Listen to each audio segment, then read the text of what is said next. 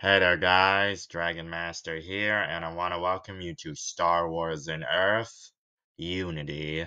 So this is my new Legends series, I guess continuation series of, well, the last Legends series that only ended, I guess Star Wars in Earth Legends. So yeah.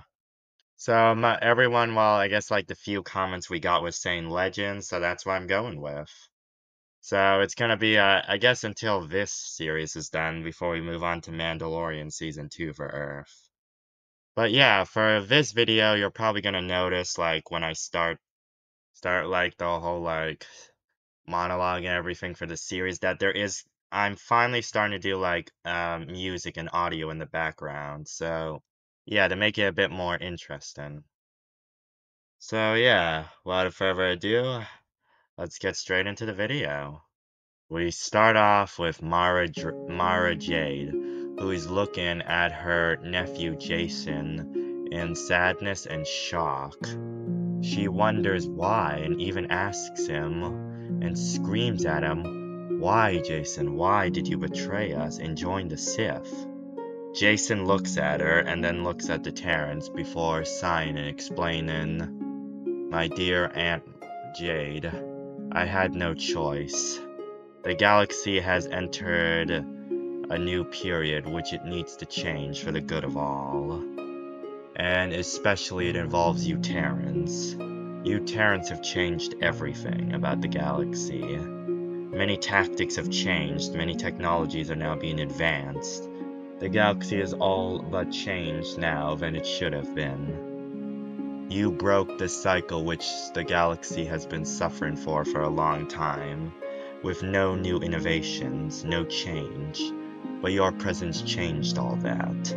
The reasons why I'm doing this is for the good of the galaxy, as I realize that the galaxy needs to be under new leadership.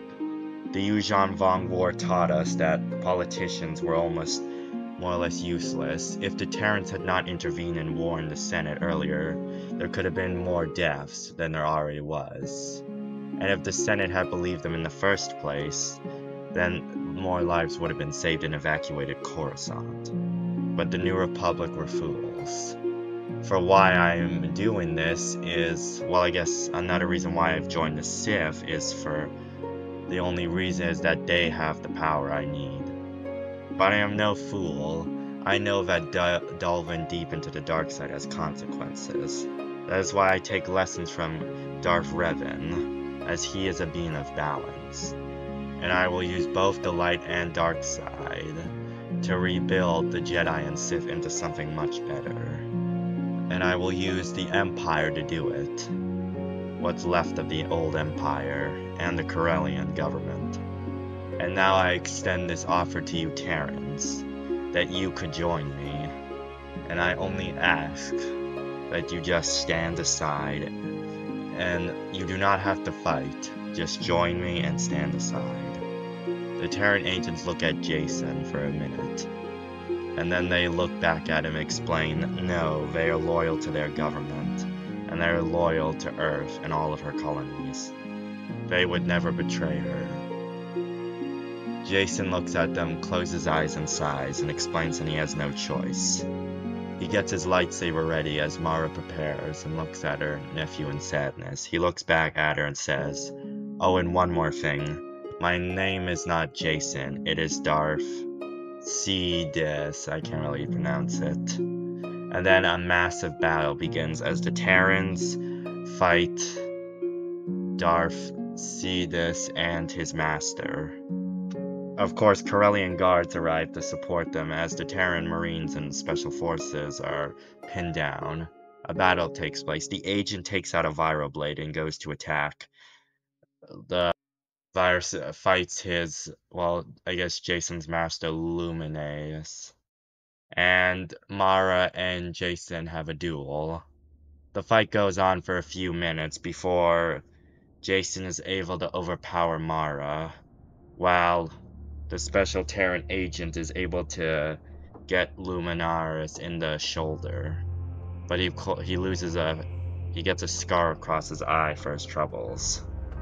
He of course is then pushed to the ground, and both Mara and him are both surrounded. Many of the Terran special forces have been killed, as the Corellian forces were overwhelming them. With only a few troops left, they're immediately brought to the center of a circle. Jason looks at his aunt, but then he hears Luminaeus' cackle as she looks at her and explains that how she can't wait for Luke to find out that his wife is dead. And then when the whole family hears about Jason's betrayal, it will be truly delicious, in her opinion. Oh, how the irony, it is a repeat of Anakin. The agent looks at her and then says that, funny, coming from a sort of like rejected version of Darth Vader, as she is mostly cybernetics and has grown over the age of years, and is still not as powerful. This gets a look from her, and she immediately orders Jason to kill both Mara and the agent and the survivors. Jason nods his head and looks at Mara. He looks straight into her eye.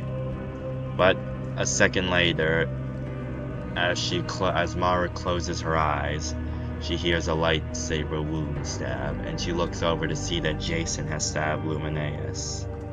And she looks at him in shock and asks, "Why?" And he explains that, "I know what you are, and that you are an agent of chaos, and I am trying to bring order to this galaxy.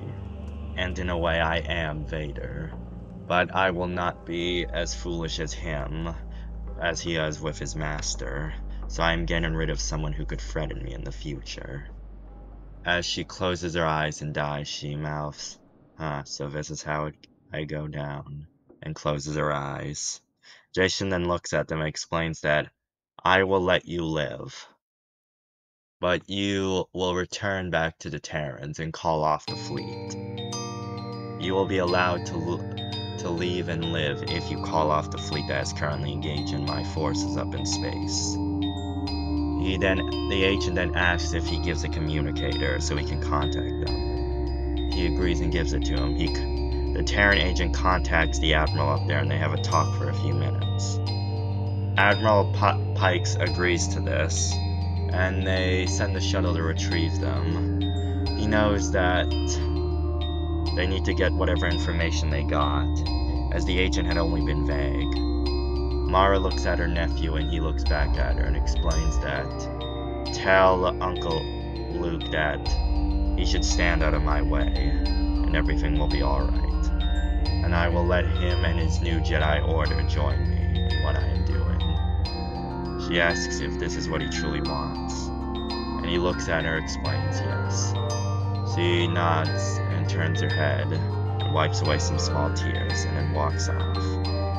As Jason watches the shuttle leave, he then leaves, and eventually goes to a crowd of Corellians people, and then is ready to deliver his speech. As the cameras turn on, this will be broadcast to the whole galaxy. He looks at the camera, and that is where we're gonna leave it off. So yeah, this was probably a lot of planning, and everything is going down. As you can see, the next episode is going to be just start off with Jason's speech to the galaxy, and I guess the preparations and the beginning, more or less, of the war. So yeah, that's really all I wanted to say. I guess without further ado, goodbye.